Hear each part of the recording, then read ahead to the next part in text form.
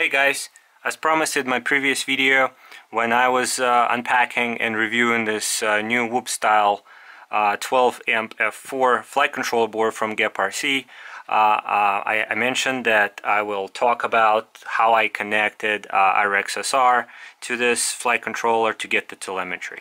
Okay, so R-XSR receiver comes originally with an S.Port and S-Bus firmware, and you can just use an S-Bus out to the RC pad and you will get the RC signal, everything will work, but you won't get telemetry. Okay, in order for telemetry to work, you need to get the S.Port to connect to an additional UART, which this board does not come with. It only comes with UART 2. Okay, so what I had to do is I had to flash the R-XSR receiver to an F.Port firmware, and I had to get an uninverted signal out of the R-XSR into the flight controller. And the flight controller has this R2 and T2 pads right there, and these are uninverted pads. Okay, and let me move to the desktop and I will show you exactly the diagram, the connection diagram, and kind of a couple websites where I had to grab additional information in order to figure that out.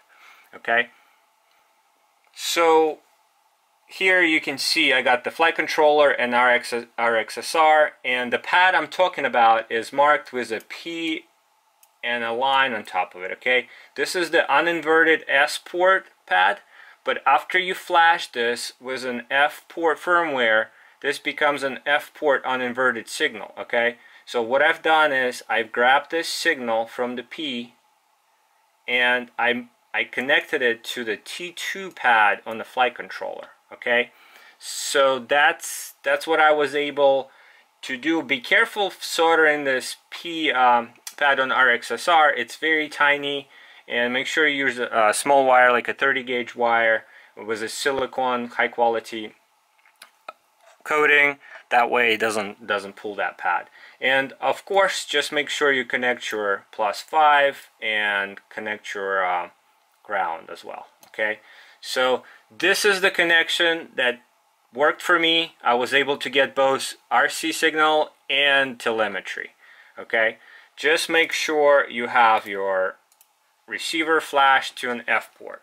Okay, and I will show you right here the software I had to use in order for the F.Port to work. Okay, in my case, I flashed it with a Access firmware version 1.1.1, and I used an F.Port. Once you download, you get both S.Port and F.Port. I used an F.Port. Okay, so if you don't have an Access capable transmitter, you can just go here on F.Port protocol firmware and just download the latest F.Port protocol firmware. All you would have to do is just to connect it in a D8 or D16, whatever your transmitter is. So they both should work. In my case, I have an Access capable transmitter, which is XLite Pro, and that's what I used, and it worked for me. But I'm sure it will work with other F.Ports of firmware. So just kind of let you know what I used to figure out this connection and why I did it that way. So first of all, on GepRC website, you have the kind of specs on this board, and I noticed it's an F411 board. Okay, it's an F411 board by Matech. And what I've done is I went on the Matech SUS website, and right here on this specific page, and I will share the links in the description. You will see that specifically for 411 series boards, in order for the S.Port to work, you got to get an uninverted hacked version of the signal, and then to any UART pad. Okay, and these are the CLI commands for the betaflight. Okay, so this is what worked for me, and I'm actually excited that it worked, because I did spend a good bit of time to troubleshoot this and try to get it to work. Okay, so let's move back to the whole connection and my soldering job, and I will show you that it does work. I will connect the transmitter So okay, so we're back here with the actual flight controller and receiver.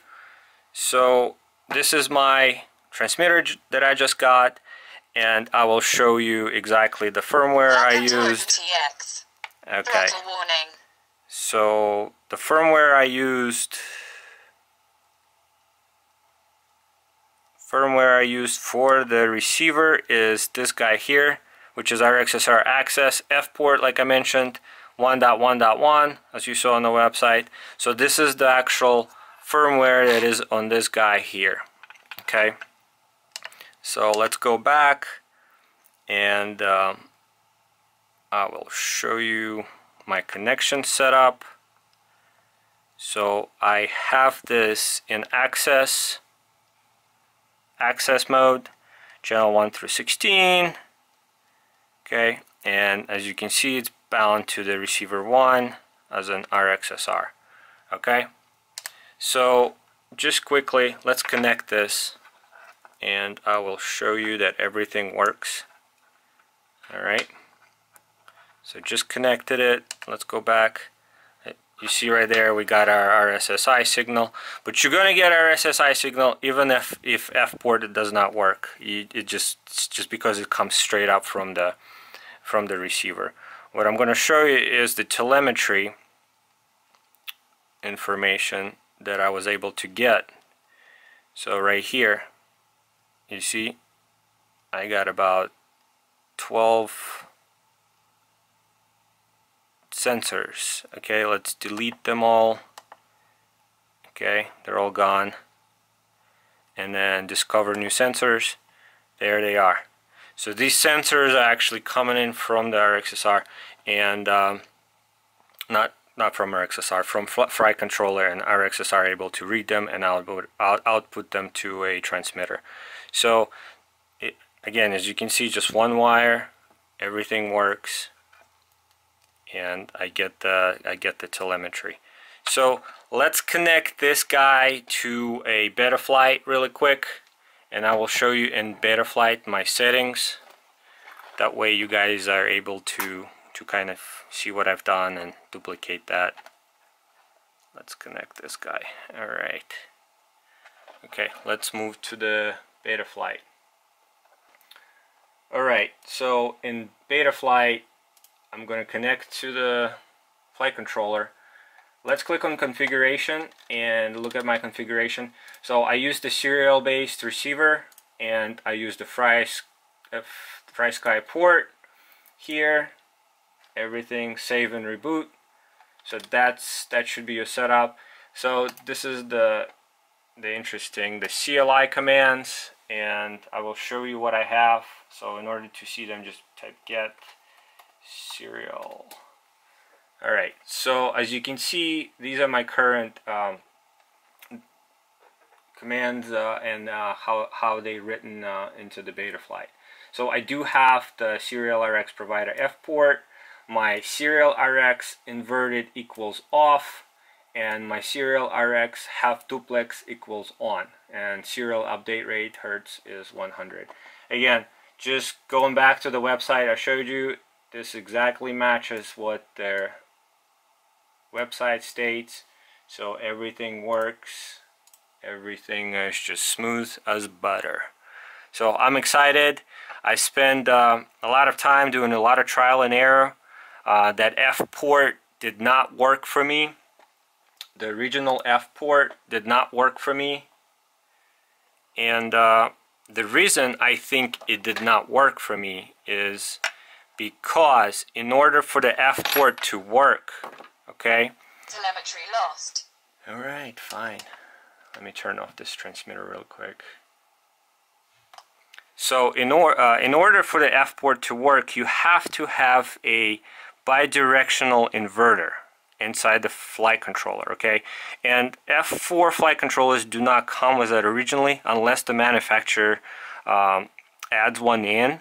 So, and as you know, our XSR signals coming in inverted from the actual pins here. So even after you flash it with an F.Port firmware, your F.Port signal is going to be inverted coming in from this pin, from the S.Port pin. It becomes an F.Port pin. And if you try to connect it to the actual F.P pad on this board, you will get RC signal, but you're not going to get telemetry. And the reason is not because the signal that is going back from the flight controller to the receiver, which is the telemetry, it's not inverted, right? It's not a bidirectional. And the receiver is unable to read that. That's why you're not getting it on the transmitter. So in order for this to work, you got to have a bidirectional inverter. And I know on the GepRC website, the manual states that it is an inverted TX pad, but I bet it's a directional. It's not bidirectional. Okay, you need a single direction inverter, and that's not going to work for the F.Port. That's why we actually had to grab the uninverted signal from the R-XSR and put it on a clean, empty UART pad and just do it that way. Okay, so I know the latest receivers from the FrSky, like R9 receivers, they will have the uninverted actual connector, and you don't have to do this whole pad soldering anymore, and that would be actually helpful. One thing I'm not sure is why would they add this pad non-bidirectional. So I'm not really sure why. I thought the whole idea of the FrSky port is to be bidirectional. So I'm not sure why it didn't work for me. Maybe there's a bug or something. So anyway, it did not work for me using the FP pad. It only worked for me using the T2 UART on the flight controller and uninverted signal from the R-XSR receiver. So that's after flashing the receiver to the F.Port firmware. Alright, hopefully this was helpful, and hopefully it saves people time to figure it out, but we do get telemetry, everything works, and I'm excited. So yeah, our XSR receiver works with the GepRC version 1.1 via F.Port. Thanks guys.